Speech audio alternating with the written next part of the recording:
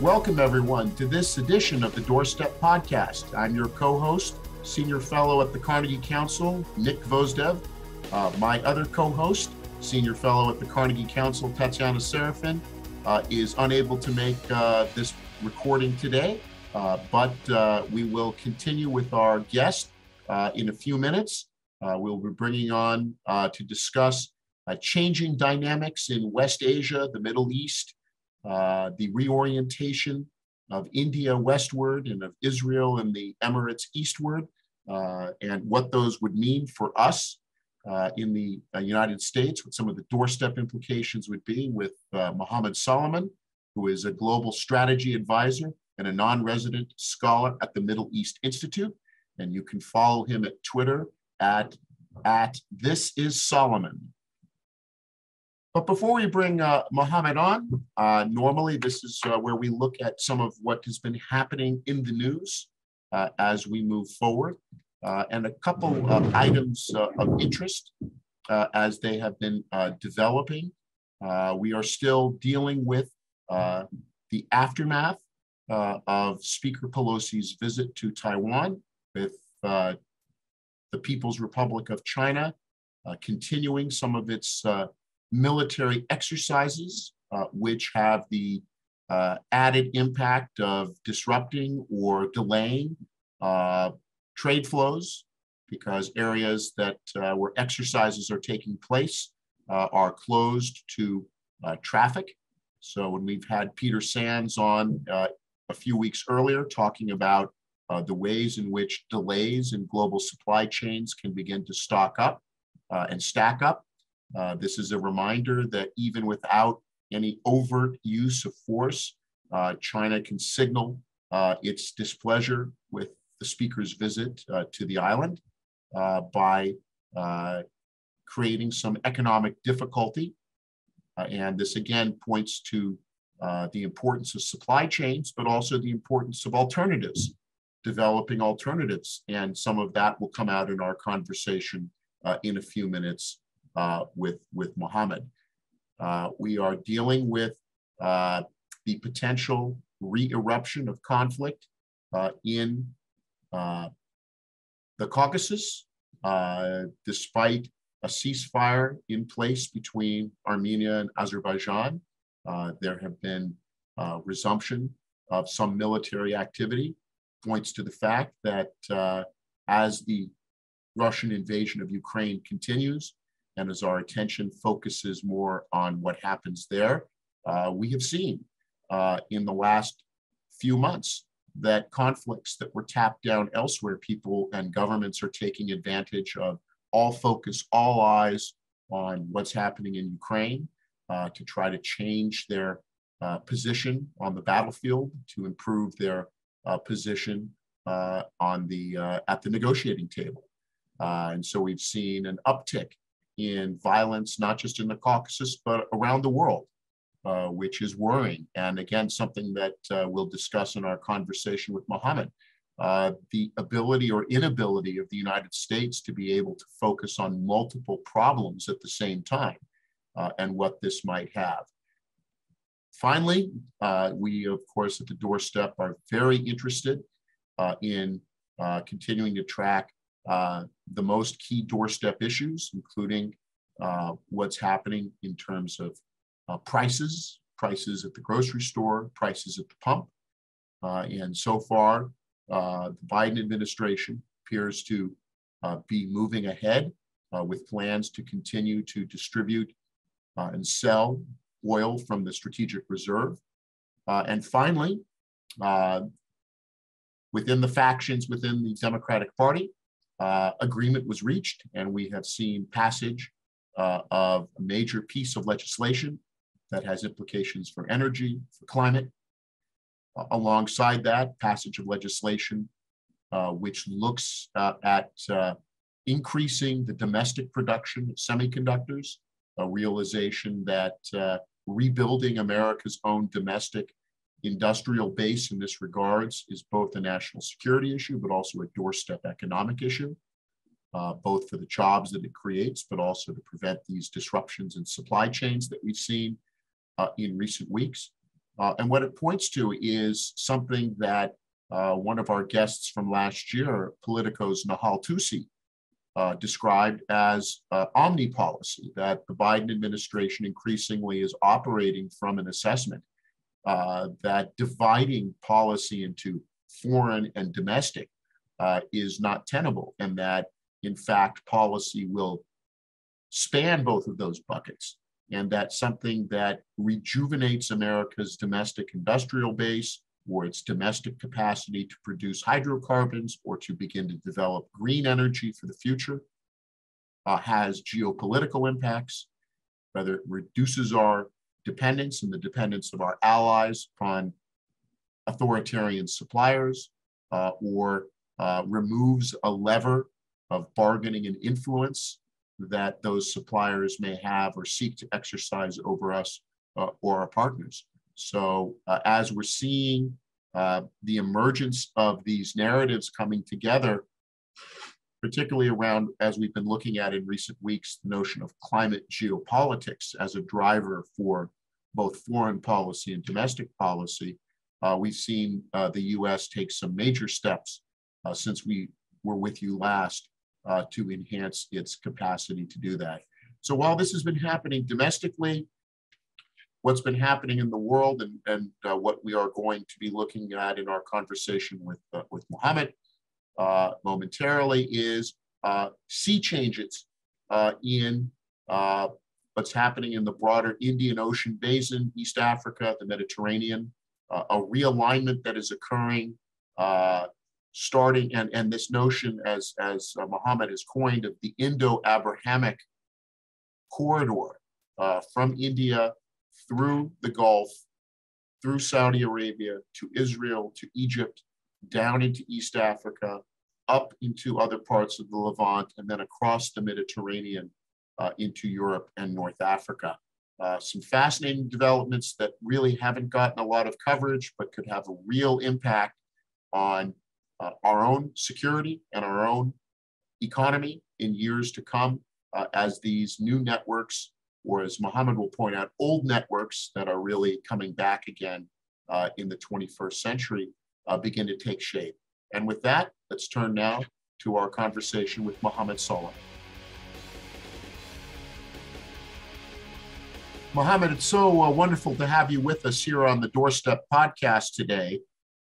It's been not quite a month since President Biden traveled to the Middle East, and we're still seeing some of the after effects of that visit. But one of the things that was really remarkable was that the presidential visit to the region highlighted, I think, for many Americans, some of the dynamics, the changing dynamics that are occurring in the region, and particularly the emergence of what you have termed the Indo-Abrahamic bloc, or in a more recent piece that you did for the National Interest, the rise of West Asia, the idea that India, looking westward, across the Indian Ocean, connecting to the Gulf Emirates, and from there connecting to Israel, to Egypt, to the Mediterranean, to Africa, in a way that I think many Americans are not particularly focused on. So perhaps we could start our conversation by you discussing the genesis of the Indo-Abrahamic concept, and why do you think it may prove to be quite critical in the months and years to come? Well, thank you, Nick. This is very kind of you to invite me to the podcast. Let me start by saying, as an engineer by training, I take issue with the current map of the Middle East from a strategic standpoint, but also from a culture / civilizational / economic point of view. Middle East is a very limiting, very fluid, unnatural term that doesn't really mean anything in meantime. When policymakers in Washington, D.C. started to look at this region following 9/11 because of the war in Afghanistan, the war in Iraq, the assumption was you have that sort of region from Morocco, and the end of this map is somehow Iran. We don't know why, but this is the map that always exists in every single think tank in DC. But when you basically look into the map from that perspective, Iran is this big hegemon. That's the end of the map. This is by its own nature is flawed and doesn't really reflect the strategic, the geographical realities of the region, which basically means that you have India has always been part of that. New Delhi has always been part of that sort of system. Centuries ago, under the Muslim empires that spanned from Damascus and Cairo and Spain to Delhi, the Emirates of Delhi. And on top of that, even the British Empire was always seeing India as part of that sort of economic, geopolitical system. I mean, as someone who's born and raised in Cairo, one of the reasons that being told to us historically why Egypt was occupied, not only because of Suez Canal centrality to Europe and Asia, but mainly because the Brits have seen it as integral part of their own imperial enterprise system that connects the Mediterranean, Red Sea, and the Indian Ocean. So the whole idea of Delhi, Cairo, as part of encompassing something called, in my opinion, West Asia, is not really new. It's something that has always been there. However, post-Second World War, Cold War, bipolar moment, the unipolar moment, I think made that sort of terminology taking a backseat and just thinking about the region from a limiting standpoint. So that's my long spiel to give you an idea about my intellectual roots, or the intellectual roots of why I'm thinking about this region as West Asia, encompassing what we call Middle East today, but also India, Pakistan, Afghanistan, and Iran. And the moment we expand our views about this region, creating a balance of power, establishing a balance of power could be easier, right? Because the moment you only think about the restless Eurasian powers such as Iran, let's say, Turkey in its own sphere, in your mind, well, I mean, these are two rising Eurasian powers, creating any sort of balance of power around them could be difficult. But the moment you see that region from that perspective, I think it's easier to think about alignments, about alliances, about blocks, about coordination mechanism, about formats, about dialogues. You have a whole new possibilities that exist in this region. It does seem to be that, again, thinking about this as a region that was artificially divided by American map making, so to speak, that we're going to create this Middle East with essentially just deeming that to be a largely Arab Muslim construction. Not sure what to do with Iran as Persian speaking, and then kind of thinking of India only in the direction of China does leave out the possibility of how this as an organic, as you said, geoeconomic region, geopolitical region, can in fact serve to be part of the transformation of global power that we're seeing. And I did remember reading something about in discussing this, of saying when we think about this Indo-Abrahamic corridor, West Asia, whatever term is used. I know there's also now this clunky bureaucratic term of I2U2 as well that has been circulating. But that essentially you're taking the dynamic economic potential of India, linking it to the resource and financial base in the Middle East and in the Gulf, in Saudi Arabia, connecting it as well with the resources and potential of East Africa, and then having an outlet to as you said, the Mediterranean through Egypt and Israel, and then adding the sort of technological connection. This would seem to be a potential game changer for the way that the world might shake out in coming years. Absolutely. And again, that system existed for centuries ago, right? That system was always there. The East, I'm going to use an Eastern term to describe the East.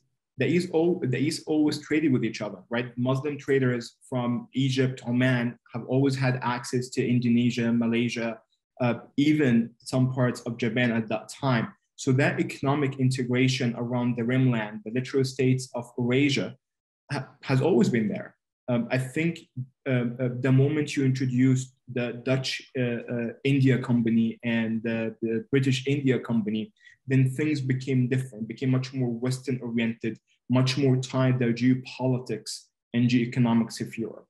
So what we're seeing right now is natural growth of that sort of system. It's happening organically through, as you said, think about all the trade flow between the Gulf states and India. The massive Saudi and Emirati and Qatari and Egyptian interests in investment in India, cooperating with India, not only, but to speak about trade, we speak about pharma, military cooperation, tech cooperation. We recently have seen the UAE and Israel investing in semiconductors in India. So that sort of integration is is structural, is game changer. It's also, again, reflection of reality that has always existed. I think the moment people realize that we are pivoting to a multipolar system, because again, I come from a school of thought that I don't really believe a bipolar system was even natural system for planet Earth, right? I mean, when we're checking through history, maybe Timberland, that was the last global emperor, right? But after that, we always had, before him and after him, we always have multi-civilizational powers. The system was, we always had multiple powers occupying different spheres. So right now we're back at that kind of understanding and realization. So nations are moving towards integration, towards cooperation, towards trying to pivot away from the West and Europe from a structural standpoint, because again, it's a reflection of geography, distance, demographics, trade, and also the whole idea that the East is on the rise. And power is already shifting to that direction. And as you said, just as you mentioned, that the semiconductor issue, which of course semiconductors have become headline issues as people realize the question of dependence on supply chains that run through China, concerns about interruption of supply chains between China and Taiwan and the rest of the world, that this actually opens up the reemergence of these trading networks, opens up the alternative Asian supply chain, so to speak, that runs, as you said, from Indonesia, Malaysia, through India, to the Gulf, to Egypt and Israel, into the Mediterranean, and then from there to the transatlantic world. I mean, this would seem to be something that, even if Americans aren't following it closely, is something that could have the reemergence of these ties and the strengthening of these ties could have a real impact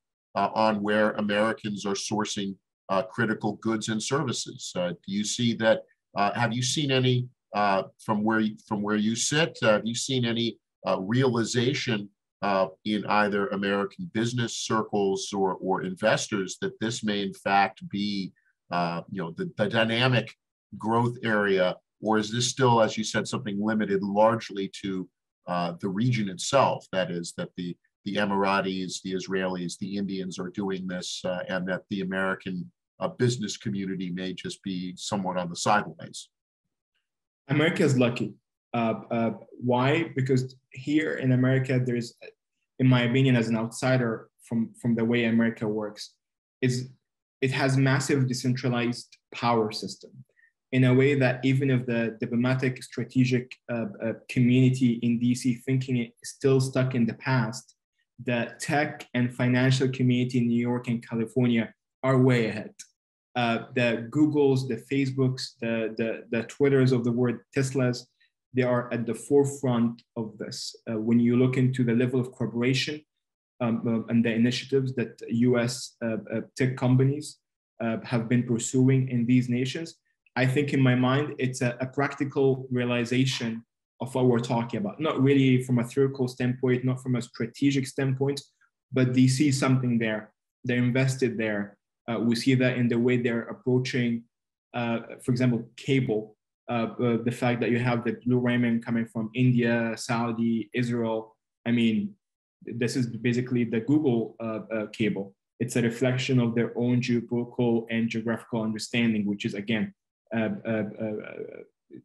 tells you how US tech companies are understanding this in a faster pace than some of our own friends and colleagues in DC. So I don't really see America as a unified bloc when it comes to what's happening in the mainland, in the rimland.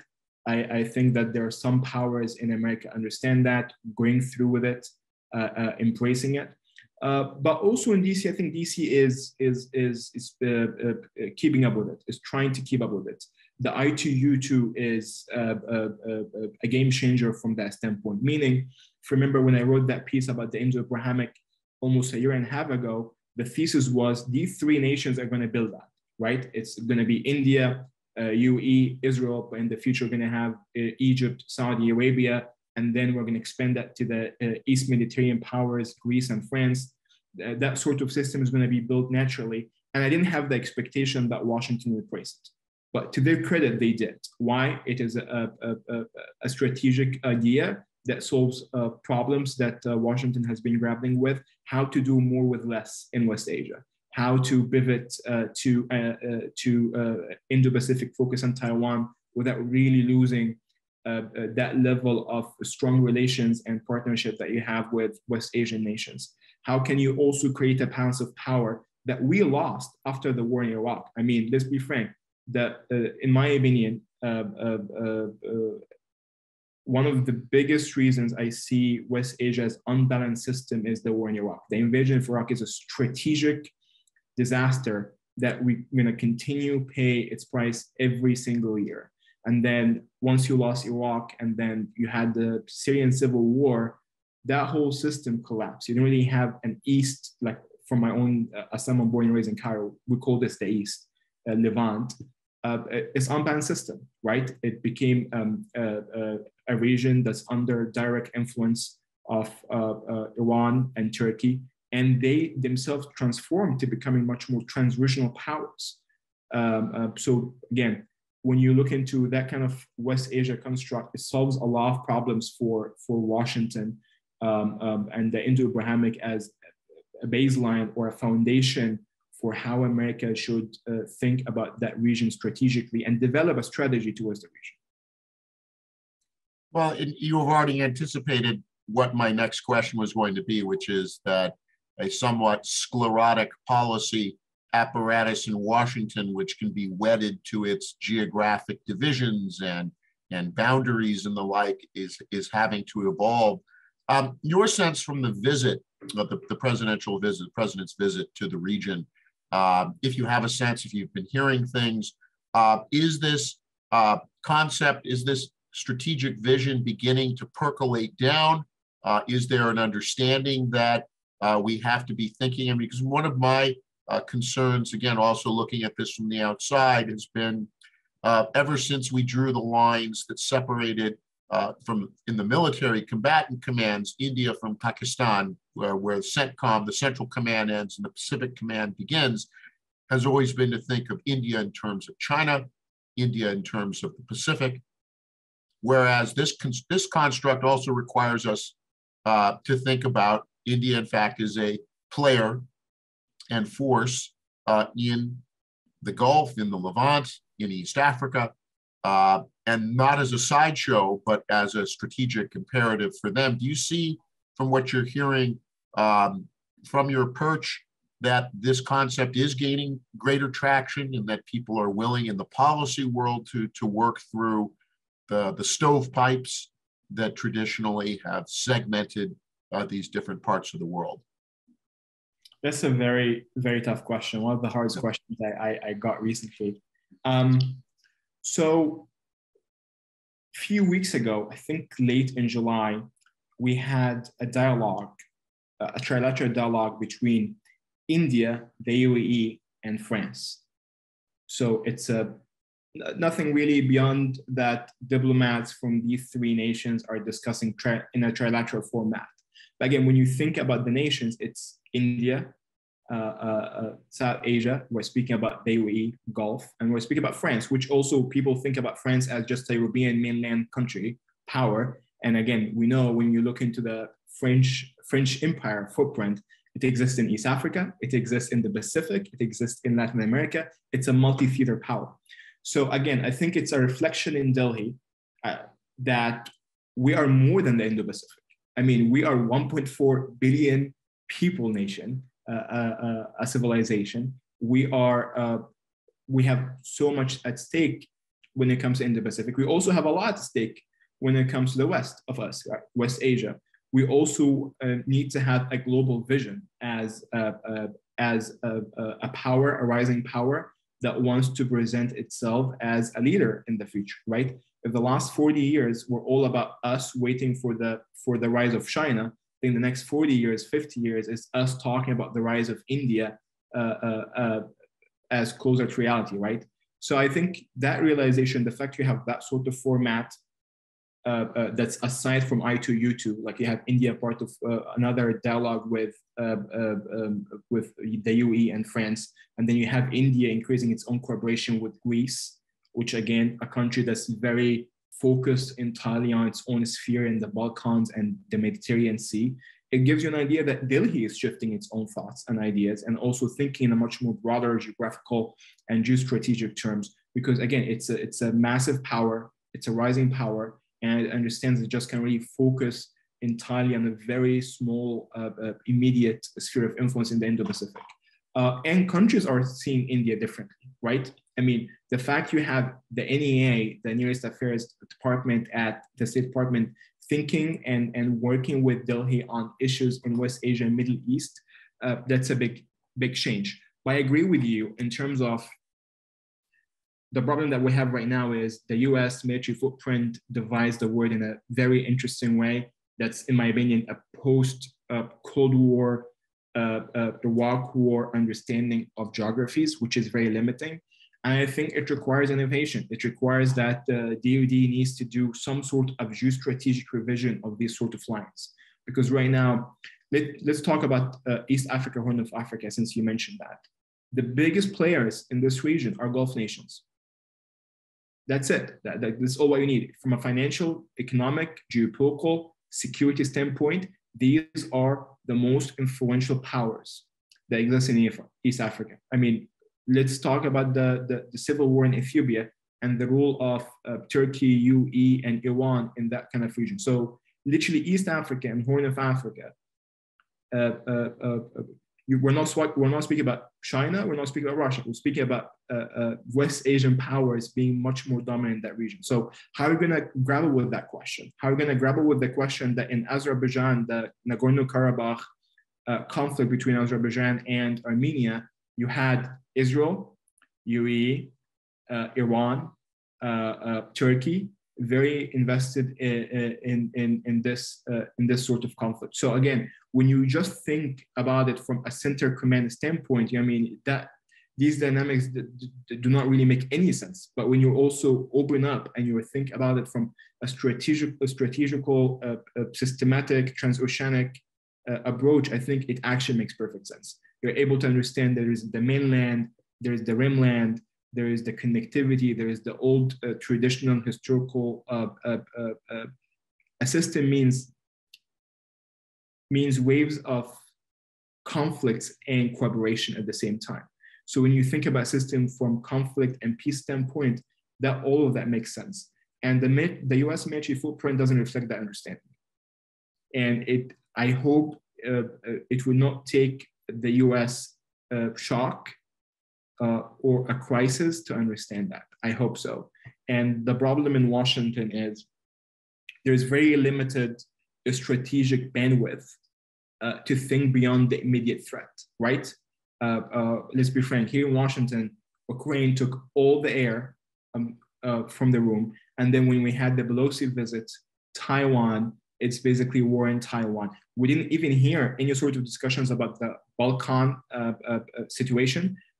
I don't remember hearing or reading that much about the Nagorno-Karabakh situation in the last few weeks. We just didn't, right? Because we don't really have the strategic bandwidth to think beyond the big strategic threats, which I'm not saying is wrong, but I'm just saying we here in Washington, people only respond to crisis, do not really think in a strategic 10, 20, 30-year approach, which also terrifying to some extent. Yeah, no, that's a real issue that we are not set up to deal with polycrisis. When you have multiple problems, each demanding attention, we like to focus. The national security establishment is set up to focus on the crisis of the day. And this point about reactive, I think, is also critical, that we are not set up to really shape environments as much as we are to respond to the immediate issues. And whether or not that changes or not, will depend on, what happens in our own domestic evolution. But no matter what happens in Washington, it sounds like what you've laid out here is that this is a process not started by the United States. It's a return to historical patterns that existed prior to the Cold War. It is driven by the countries of the region, and that this is going to be a reality moving forward. There's one last point, if I can bring this in, which is that, as you said, is we talk about India, we talk about the UAE, and then of course has been the position and role of Israel. And Israel here, it seems, again, as an outsider looking in, it seems that for many years Israel positioned itself or tried to make at least in the United States and in the West, tried to really say we're an outpost of the West in this region. And it would seem that the Indo-Abrahamic concept essentially is Israel coming to terms with the fact that it too is a nation of the Levant, and that it's rediscovering its position as a Levantine actor, not as a European, Euro-Western entity that was implanted into the Middle East.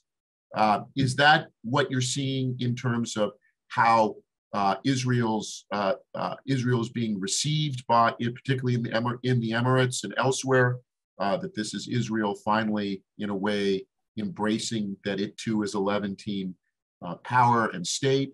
And what does this mean also? Is this a pathway forward? And this may be a question that we can't answer, that if Israel begins to really embrace itself as a Levantine state, what does it mean for a way out potentially for its perennial issue with the Palestinians? Very tough question. And the moment that Israel moved from the European command to the center command, I think it was fall 2021, just a few months ago. I think it's a realization that this is the case. It's a realization on the strategic level that Israel should be seen not as an outpost, no, as integral part of a broader defense architecture that exists in that region.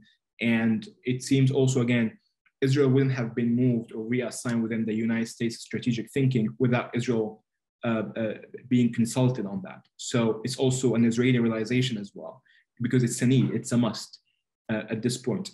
And it's also a reflection of a broader trend, which basically consolidation and alignment between US partners and allies in the region. Because beyond NATO, if you remember, beyond NATO, most of the US relations have always been bilateral, right?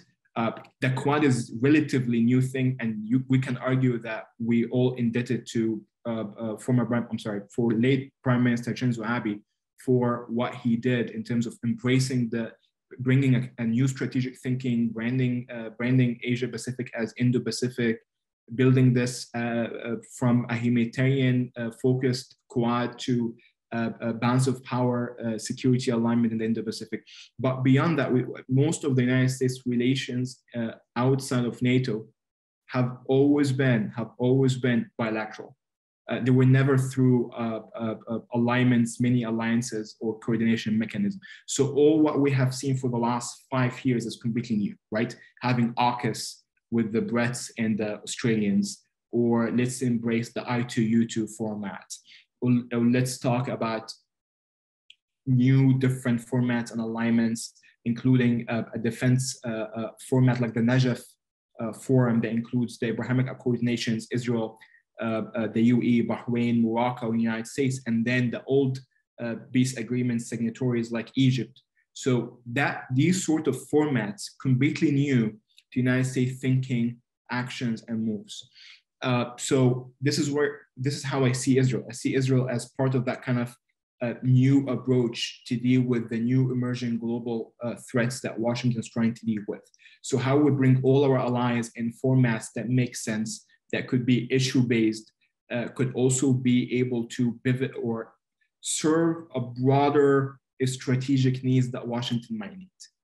I'm not saying that we're going to have a coalition of coalitions where all these coalitions serving a broader purpose of containing China. I'm not saying that at all, but I'm saying it could help by the fact that taking away some of these military assets from the Middle East, West Asia to Indo-Pacific is all what Washington wants. And this is a win, this is a victory.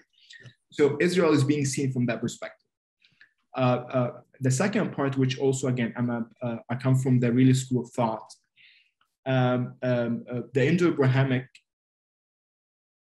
was also a realization from the Gulf states and Israel that Israel might not be enough alone, right? The Gulf and Israel, the Arab alignment, the Abrahamic Accord nations on their own, they're not maybe enough to create a balance of power. This is why I explained the map and you bring India. And I think also this is something in the mindset of grand strategists in Tel Aviv. How can we also, us as a small nation, 10, 15 million people, can be part of a broader architecture, because we also know that Washington is very distracted by a lot of broader strategic objectives. So we need to be part of something bigger. So this is how I think that the Israeli thinking community or grand strategists are thinking about these kind of emerging questions. To your question about the Palestinians, I think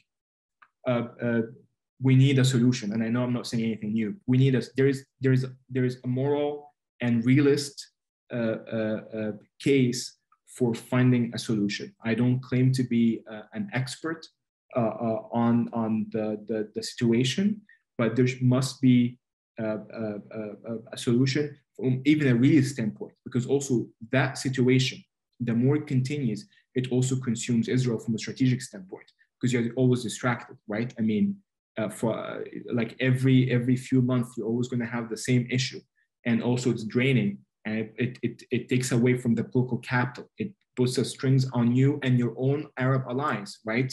Because it's not easy. The more you integrate, but also the more they have leverage as well.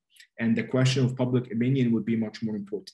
So I don't have a solution in mind by advocating that this situation needs to be settled. And I think there's a lot, like many proposals. You have the Arab Peace Initiative proposed by the Saudis back in 2001 or 2003. I can't really remember the date. And you have the Abrahamic Accords nations pushing for it. So I think there should be a framework that Israel should embrace from a realist standpoint, not only from a moral standpoint, but moral and realist standpoint.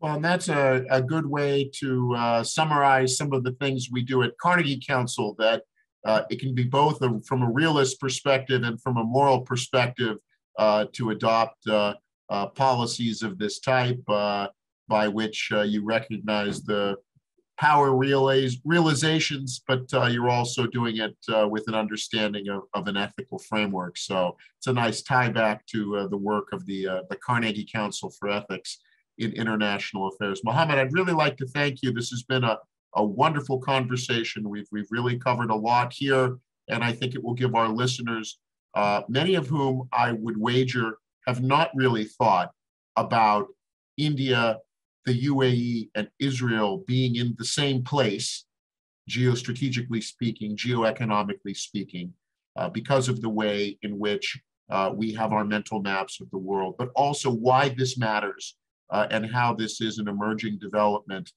So thank you for walking us through this. Thank you for really giving us a sense of the dynamics at play. And we'll, as these events progress, we'll certainly want to have you back on in the future to give us an update on where things are headed. Nick, such a pleasure, and thanks so much for inviting me. I really enjoyed the conversation back and forth. You are such an important intellectual in the space, and that was such an honor. Thanks for listening to The Doorstep, sponsored by the Carnegie Council for Ethics in International Affairs. For more, go to carnegiecouncil.org. Stay healthy and safe.